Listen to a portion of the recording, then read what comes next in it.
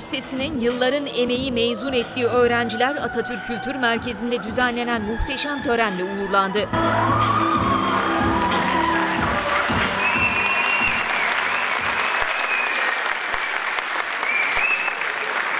Mezuniyet sonrası Fırat Haber'i konuşan Veteriner Fakültesi Dekanı Profesör Doktor Muhterem Aydın, mezun öğrencilere önemli tavsiyelerde bulundu. Bugün burada 2015-2016 eğitim öğretim yılı mezuniyet töreni için toplandık. 123 tane mezunumuz var.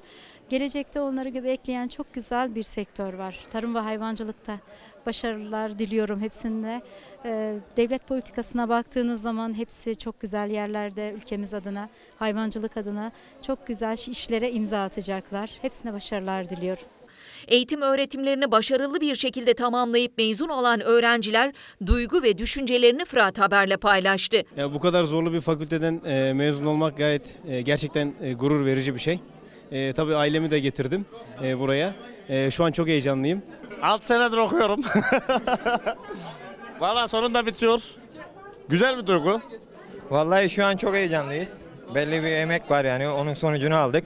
Çok çalıştık.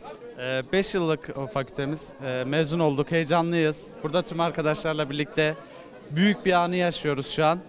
Buradan tüm arkadaşlara başarılar diliyorum. İnşallah ilerleyen dönemlerde veteriner hekim olarak vatanımıza, milletimize, tüm insanlığa, tüm canlılara faydalı olmayı umuyoruz. Öğrenciler kadar bu anlamlı törende kendilerini yalnız bırakmayan aileleri de çok mutlu ve gururluydu. Vallahi çok mutluyum. Yani neredeyse belki sayısız bayramlar yaşamak gibidir. Yani her konuda benim için hepsi aynı bayram sayılır. Hoş bulduk. Nereden geliyorsunuz? Sivas'tan geliyoruz. Evet. Kim mezun oluyor? Kız kardeşim. Kız kardeşiniz 5 yıl okudu. 5 yıl geçti. Ne düşünüyorsunuz? Neler söylemek istersiniz? O heyecanlı, biz ondan daha heyecanlıyız. Gurur duyuyoruz. Çok güzel bir duygu. Rabbim bütün evlatlara yaşasın. Çok güzel bir duygu. Her anaya babaya yani öyle bir duyguyu yapmasını isterim yani. Çok güzel bir duygu.